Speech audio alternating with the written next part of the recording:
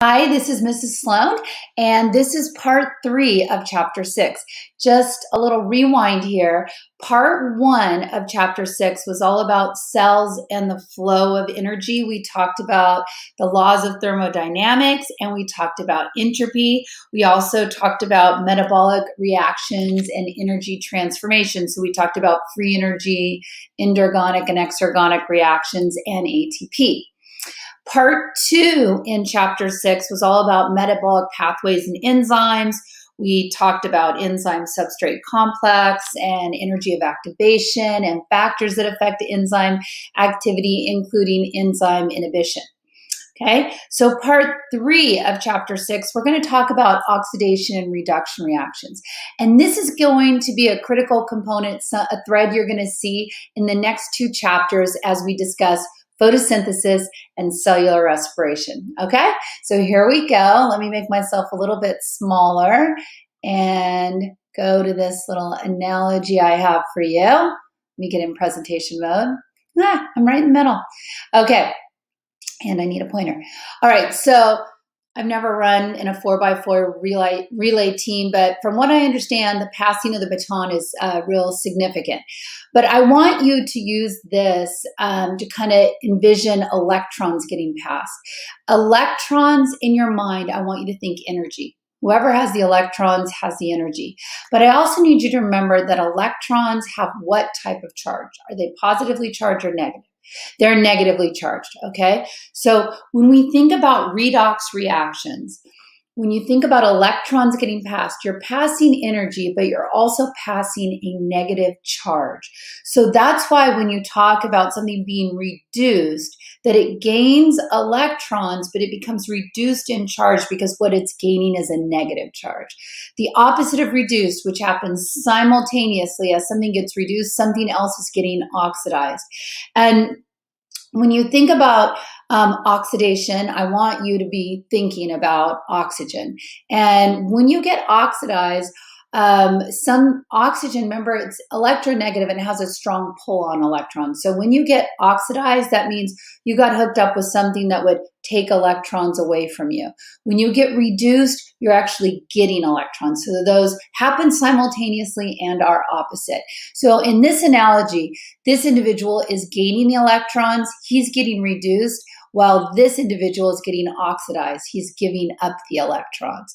So on your notes, you have oxidation, reduction, redox reactions.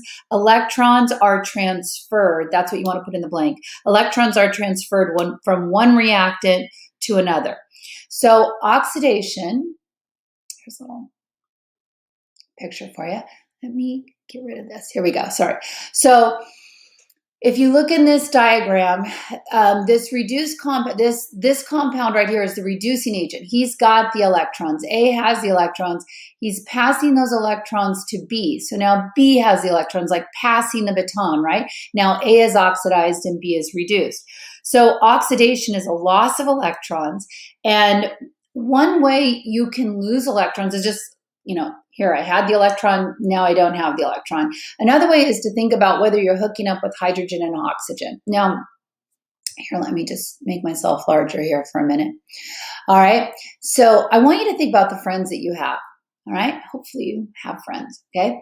Some of your friends, they are the bestest of friends to have. They are always there for you.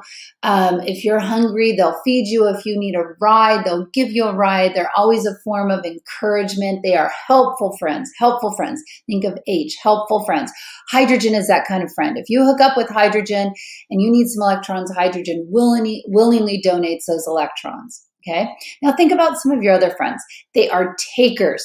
You could be talking about yourself and all of a sudden they make the story about themselves.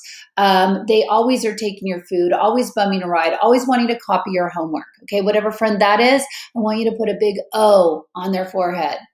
Not literally, obviously.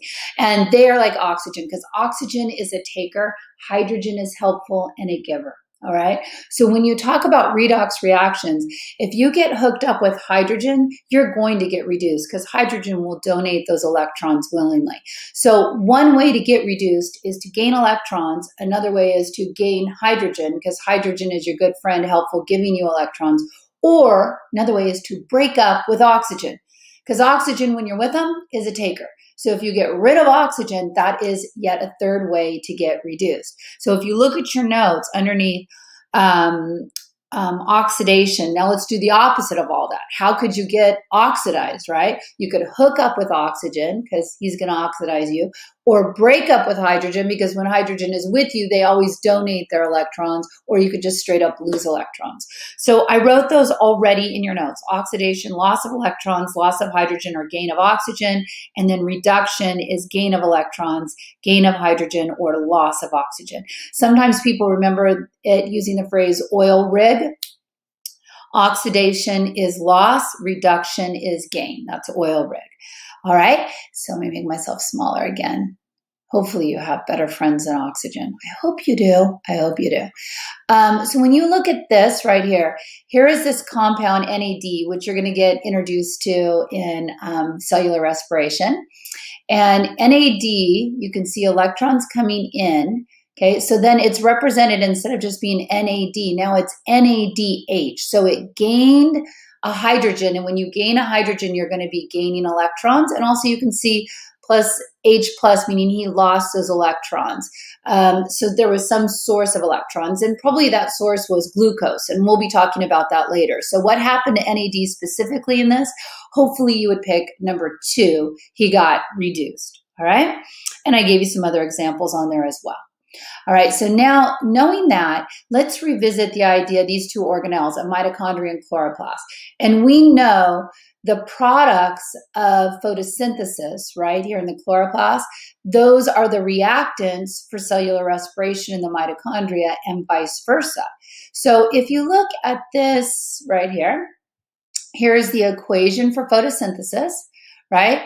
CO2, water, energy from the sun is going to form glucose and oxygen. And aerobic respiration, right? These products here are the reactants. So we can see glucose, oxygen, and you have CO2, water, and then you have energy on the product side, right? Because you have ATP that is formed. Now, I want to show you how these work together. If you look, if we read from left to right, this is photosynthesis. If we read from right to left, this is cellular respiration. Notice where energy is. Is energy on the reactant side or is it on the product side? Is this an endergonic reaction overall or an exergonic reaction overall? This CO2 in photosynthesis is going to become this glucose over here. When CO2 becomes glucose, so here it's just carbon and oxygen, and here we have carbon, hydrogen, and oxygen. So CO2 gained hydrogen. So the CO2 must have been what? Oxidized or reduced. The CO2, hopefully you said, got reduced into glucose, right? Here, this water is going to become this oxygen. What happened there? It was hydrogen and oxygen. Now it's just oxygen. So it has lost hydrogens. So this water got oxidized. Where do you think these hydrogens went? I don't know. Maybe here. Are these those hydrogens? Yes, they are. Okay, and you can see the reverse of this if we go in the other direction. If we were in class, we'd be drawing this out together. Let me just cut to the chase here. All right, I know, kind of messy. But here, read this, just take a breath. Okay, read this from left to right. Here, just looking at the top half, okay? Here's the sun's energy in order to do this. The CO2 gets reduced into glucose, and the water gets oxidized into straight up oxygen. This happens in chloroplasts. Your energy transfer molecule that you're going to be using for photosynthesis is NADP. Okay.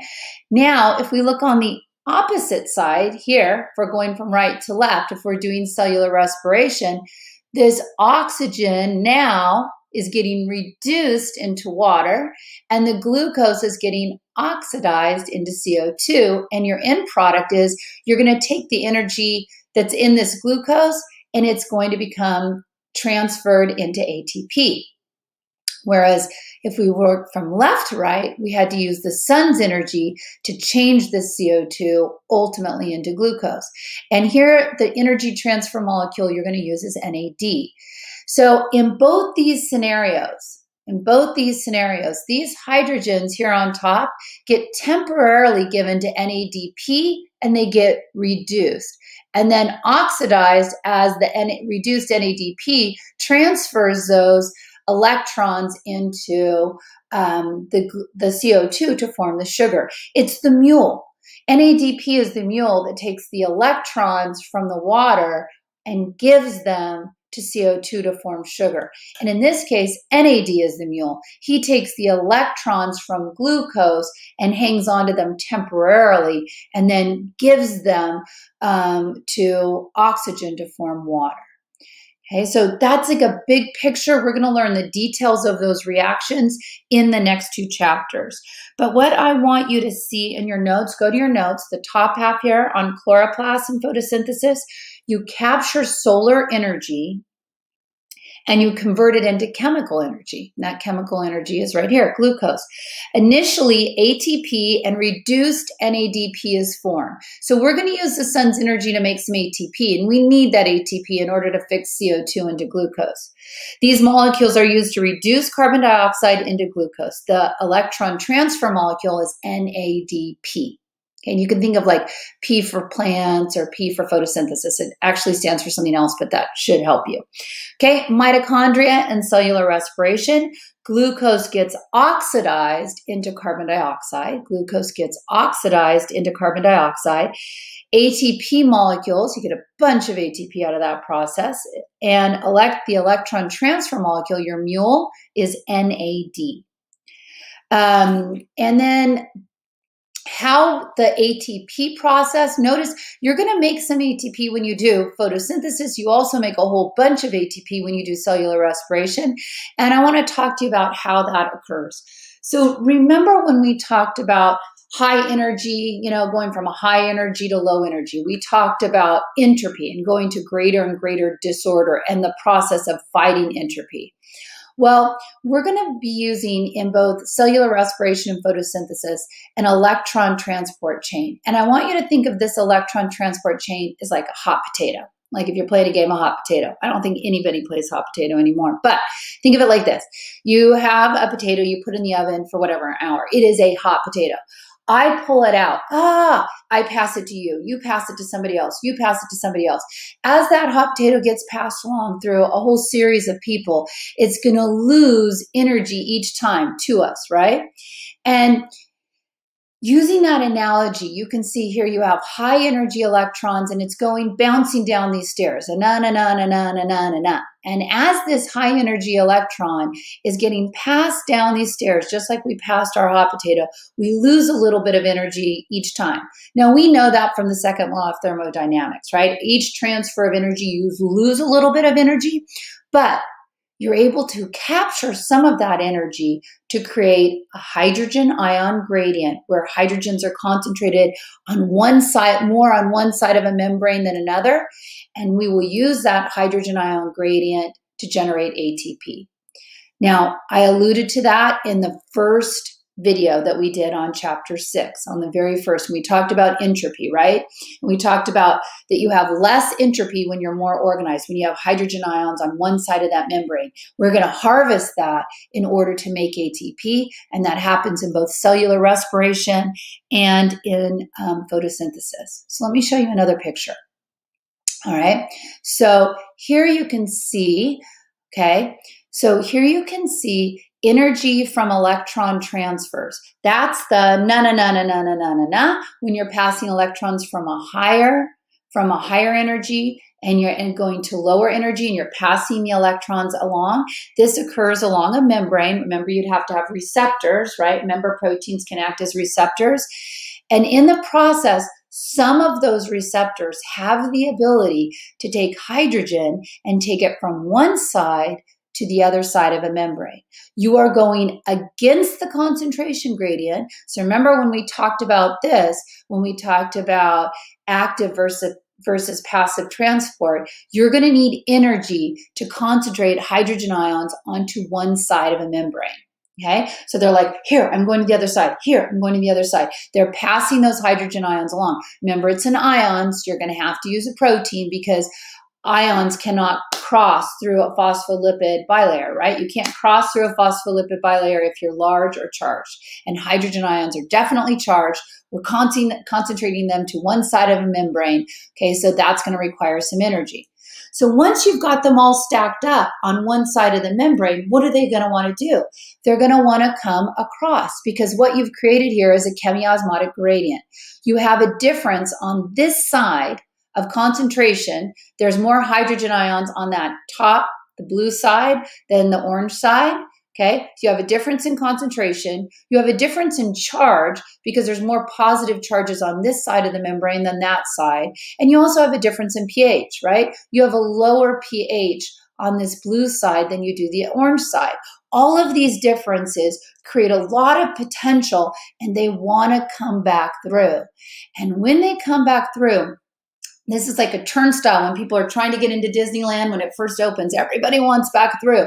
It turns a little turnstile, and this protein right here, look what its name is, ATP synthase complex. Well, ATP, you're synthesizing it with an ACE. ACE means enzyme. So this complex right here, when the hydrogen ions come whipping through this thing, this gives you just enough energy to phosphorylate ADP into ATP, so that you can form ATP as a result. So when you look at this, it says an electron transport chain and ATP production. It's a coupled reaction. Okay, it's a coupled reaction because as the hydrogens move through, you're going to capture some of that energy to form ATP. So high energy electrons are delivered to the system. This is in your group shared notes. High energy electrons are delivered to the system and low energy electrons leave. So let me back that up. Okay, let me back that up. High energy electrons are delivered to the system and low energy electrons leave. Okay, this is a series of redox reactions. So for instance, when this stair step gains the electrons, he gets reduced. When he gives up the electrons, he gets oxidized. Then the next step gets reduced and then oxidized. Who are these steps? These are proteins. These are energy transfer molecules. I'm going to show you more details about what each of those molecules are, but this is along a membrane, either in mitochondria or chloroplasts. Okay, so these series of redox reactions, every time electrons transfer to a new carrier, energy is released to pump hydrogen. So every time it transfers here, ultimately energy is released to pump hydrogens to one side of a membrane, to pump hydrogen ions to one side of a membrane. An electrochemical gradient is established. A difference in concentration, because we have more hydrogen ions on this side than that side. A difference in charge, because we have more positive charges on this side than the other side. And a difference in pH, because this is a lower pH compared to the other one. So an electrochemical gradient is established, a difference in concentration, charge, and pH. And then carrier proteins allow hydrogen ions, here's your carrier protein, allow hydrogen ions to flow down their concentration gradient. Now they're going from a higher concentration to a lower concentration, okay? And this energy is used to synthesize ATP. And this energy is used to synthesize ATP. All right, I know that is a lot to take in, okay? But the key part of that, what we've talked about, is redox reactions, right? Redox. One item gets reduced, whoever gains the electrons, the other item got oxidized, whoever gave up those electrons, right? So we talked about, to get reduced, you can either gain electrons directly, you can hook up with hydrogen, or break up with oxygen. So that was the first part. The second part of our discussion today is looking at how those two energy organelles, right, mitochondria and chloroplasts, how the reactions that are taking place, how they kind of complement each other, right? The reactants of one are the products of the other, etc. Okay, and then the third thing we did is we looked at how you establish a chemiosmotic gradient a chemiosmotic gradient across a membrane, right? And you use the energy from redox reactions on that membrane, from that series of redox reactions, to concentrate hydrogen ions to one side or the other of a membrane. Once you have them concentrated, you have a difference in charge and concentration and pH, and you can harvest that to ultimately make ATP. All right? And we'll hit those in the next 2 chapters. All right? That's it.